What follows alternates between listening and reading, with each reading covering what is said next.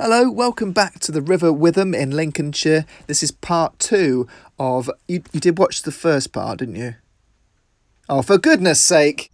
Alright, well, I'm not going to recap now. You can always watch the video later. But here we are in Lincolnshire. See that green dot? Well, that is where my narrowboat home is moored as we start the next leg of our journey. But before we do, I just want to say a quick thank you to Bruce Skelly, who I am going to put in my vlog book here because he's pledged $5 through Patreon per video. So that's an amazing commitment, and it means he goes into the Crank It crew. So Bruce, welcome to the Crank It crew. If you don't know what the Crank It crew is by now, you should know, but check out the link in the description if you want to see what you sort of get by pledging money, basically. People like Bruce who support me through Patreon actually ensure that I can work part-time and also make these videos for you. So if you think that's important, then please help me out. Anyway, so on with the video. Here we are in Lincolnshire. We're on the River Witham, and it is quite a fascinating area because if you look at a map, you've got all these channels that, well, they're basically called dikes. And I'm sorry if that offends you, but that's what they're called. Back in the 1800s, Dutch civil engineers came over here, bloody foreigners coming over here and making our land usable. They came over here, requested by landowners to revive the land and make it farmable. And this is some of the best farming land, certainly for vegetables and things like that, in the whole of the UK. So they've done a good job. But it has been raining a hell of a lot recently. And all that means that there's quite a bit of flow on the river today, so yeah, it's a little bit slower going.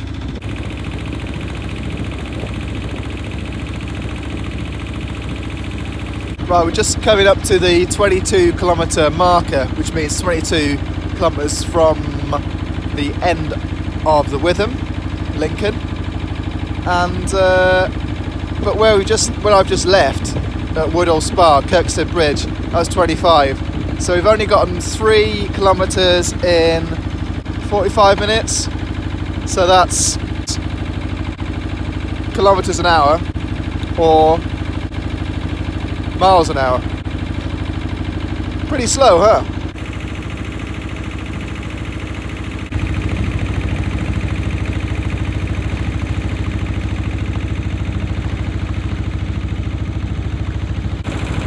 Here we are at Southry, a little place that used to have a train station back in the olden times, but now it's just a lovely towpath. Actually, it's really good for cycling.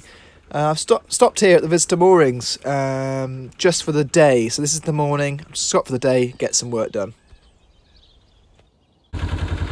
All right, so I've just finished work on that mooring, and it's time to crank it, guys.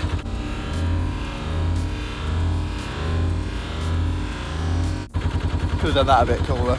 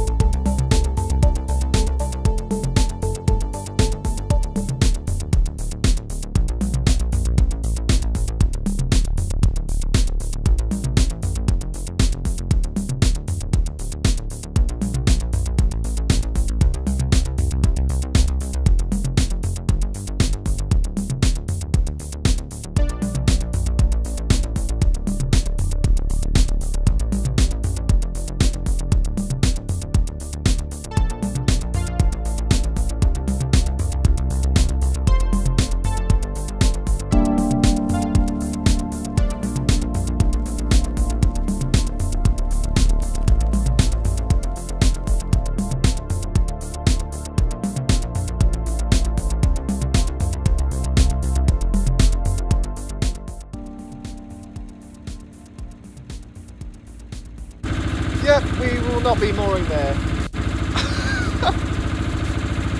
Floating pontoon. The floating pontoon's fine, but the ladder is just submerged, so you're going to get your wellies out for that. Christ. It was at this moment that Robbie started to himself. She'd never been on a river in flood before, so I don't know what to expect. Hopefully I'll be able to get up this next lock at Bardney, otherwise I don't really know what I'm going to do. I have to go back to that mooring where I'm going to be marooned on. Oh my god.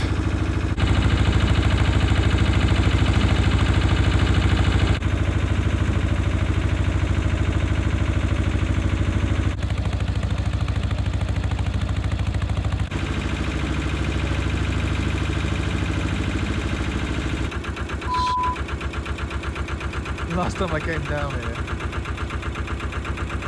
those mooring bollards were about 2 metres away from the water level.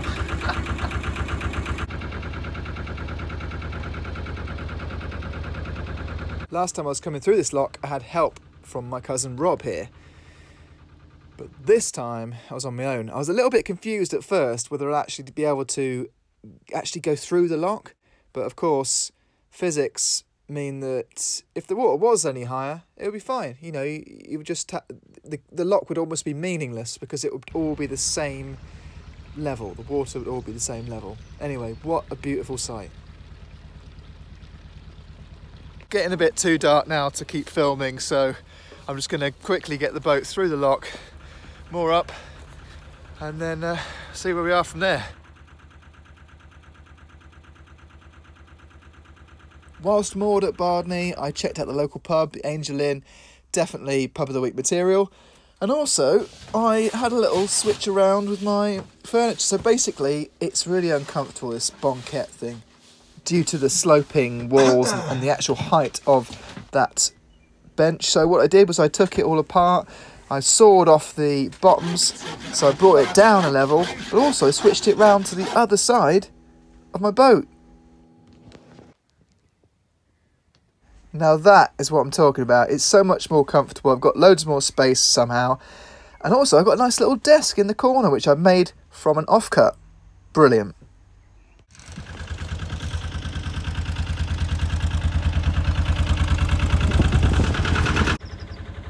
So at this point in the journey, it's about 2 weeks after the last time we travelled, and the water, we've had more rain, so the water is actually a little bit higher. And I can now see over these banks, which is quite incredible, really. A rare opportunity to see the rest of the surrounding landscape.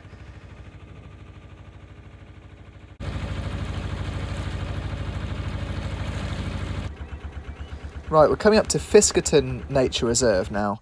And this is a really nice stop. I mean, when I was here, both times going up and down the river, I was completely on my own. It was just so secluded and peaceful and really interesting as well. So in this little nature reserve, we've obviously got these nice little lakes here, but also there's a bird watching hut here which is modelled on a Bronze Age homestead, so that's pretty interesting.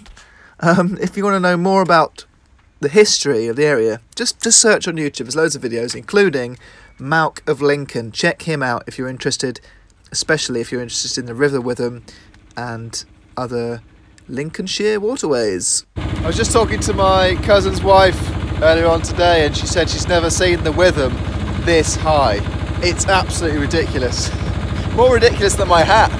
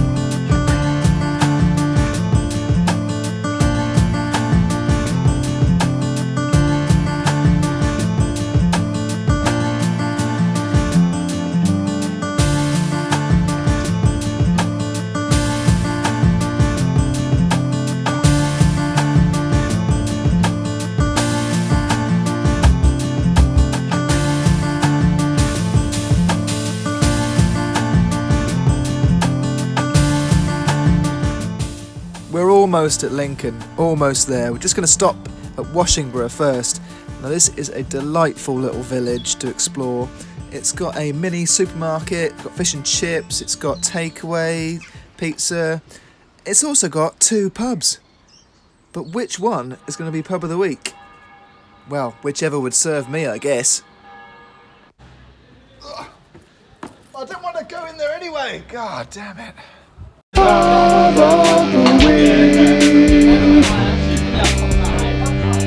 Oh, finally found a pub worth mentioning on the River Witham. This is a great place for meals and drinks, hanging out with your friends, and I felt cool because I got a pint bought for me by these guys. Right, now I'm just trying to crank it into Lincoln to finish off the River Witham journey and to also check out a pie shop that I missed out when I was in Lincoln, which is called Brown's. So let's see if we can make it. Let's crack it!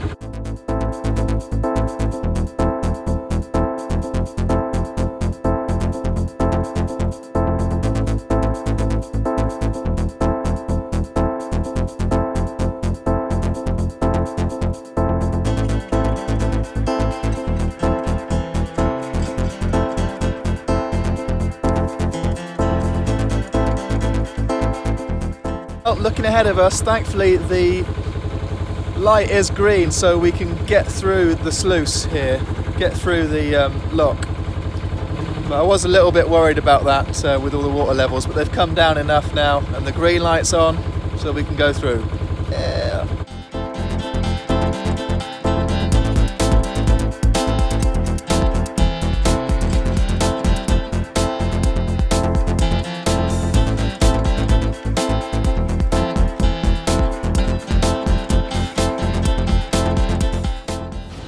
Right, so this is the operating panel for the lock. It's a guillotine lock, which is very rare. You never see these. I think there's only a handful in the UK.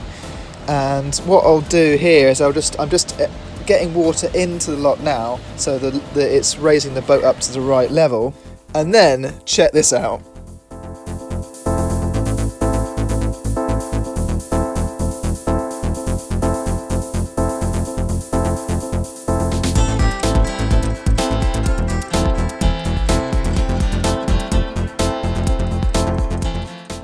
Yeah, pretty cool lock, that one. Really like the fact that it's just completely different to any other that I've tried before. And yeah, once the gate comes down, then I can just get back on the boat and go find a mooring. Right, we're all moored up, so it's time to try and get a pie and a pint. Here we go. Now, according to my cousin Rob, who we'll see him and his family in a second, this is one of the oldest pie-eating establishments, certainly in Lincoln. People have been eating here for about 200 years. So, yeah, what a feast. Absolutely delicious. And cheers. And as we leave the mooring here at Stamp End and get back in through Lincoln again and head on to the next destination, which is, at the moment, a top secret.